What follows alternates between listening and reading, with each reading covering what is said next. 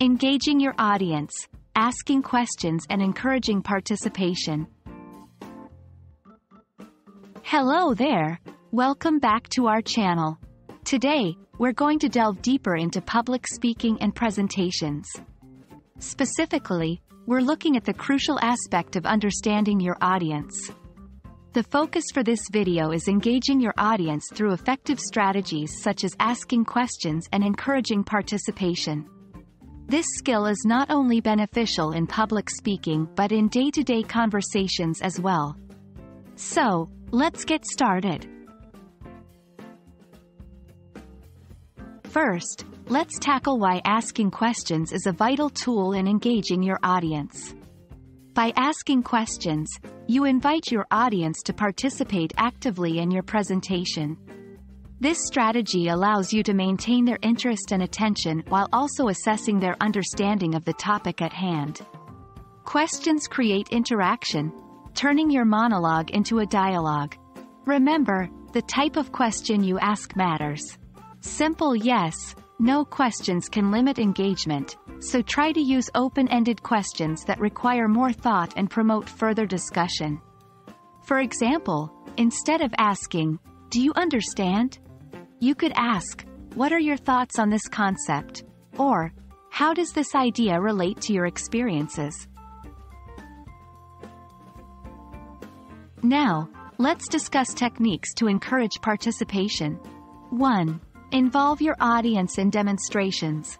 If your presentation includes a demonstration, involve someone from the audience. This not only breaks the monotony but also fosters a sense of inclusivity. 2. Create an interactive environment. Use collaborative tools, surveys, or polls to make your audience feel a part of the presentation.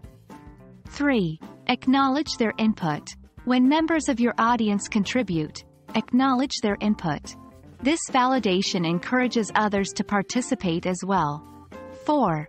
Provide incentives. Small incentives, like appreciation or symbolic rewards, can also foster participation. Remember, the key is to make your audience feel comfortable and valued.